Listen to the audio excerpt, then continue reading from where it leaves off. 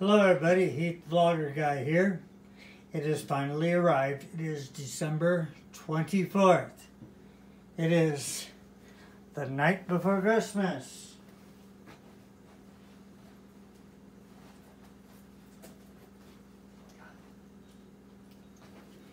And all little kids should be in bed at this time, or at least most of them. Also, if this is your first time to this channel, why don't you help me out and hit that subscribe button. Also ring that little bell, and that will notify you anytime I put out any new content. If you've been liking these Christmas stories, give me a thumbs up. Also, feel free to share these videos. And as I promised, I saved the best Christmas story for last. It is the night before Christmas, and I am going to read The Night Before Christmas. So, without further ado, shall we get started with The Night Before Christmas.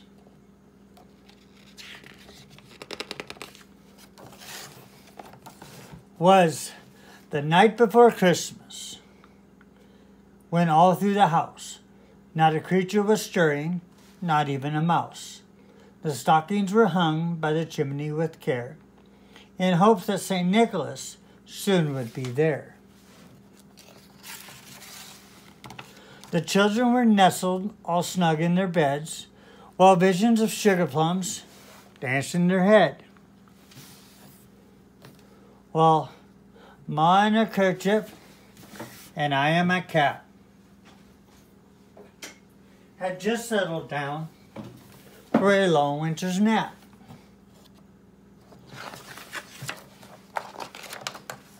When out on the lawn there arose such a clatter, I sprang from my bed to see what was the matter. Away to the window I flew like a flash. I tore open the shutters and threw up the sash. The moon on the breast of a new fallen snow gave a luster of midday to objects below, when what to my wondering eyes should appear but a miniature sleigh and 8 tiny reindeer, with a little old driver, all lively and quick. I knew in a moment it must be St. Nick. More rapid than eagles, their courses they flew, and he whistled and shouted and called them by name. Now dance, Dasher, now Dancer, now Prancer and Vixen, on Comet, on Cupid, on Donner and Blitzen, to the top of the porch, to the top of the wall. Now dash away, dash away, dash away all.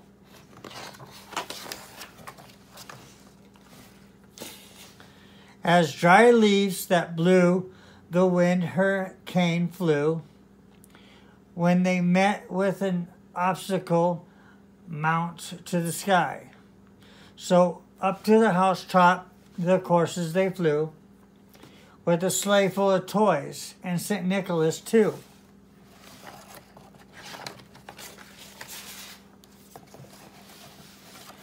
And then with a twinkle, I heard on the roof the prancing and pawing of each little hoof.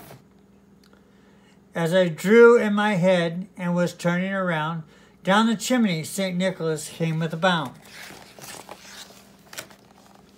He was dressed all in fur from his head to his foot, and his clothes were all tarnished with ashes and soot. A bundle of toys he flung on his back, and he looked like a peddler just opening his pack.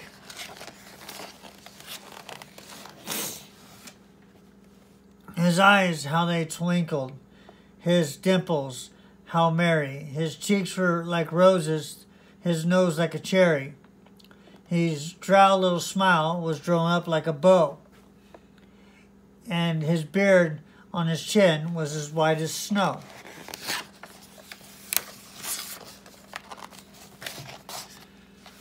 The stump of his pipe he held tight in his teeth, and the smoke, it encircled his head like a reef. He had a broad face and a little round belly that shook when he laughed like a bowl full of jelly. He was chubby and plump, a jolly old elf, and I laughed when I saw him in spite of myself. A wink of his eye and a twist of his head soon gave me to know I had nothing to dread. He spoke not a word, but went straight to his work, and filled the stockings and turned with a jerk. He laid a finger aside of his nose, and gave a nod, and up the chimney he rose. He sprang to his sleigh and gave his team gave a whistle, and away they all flew like the dawn of a thistle. But I heard him exclaim as he drew out of sight, "Merry Christmas to all, and to all a good night." And there you go. It was the night before Christmas, as we are now. 'Tis the night before Christmas. Tomorrow morning, Santa will have brought presents to children all over the world, including mine, who are working on going to sleep right now. So I thank you to all you who listened to my Christmas stories throughout this entire month. It was quite pleasant.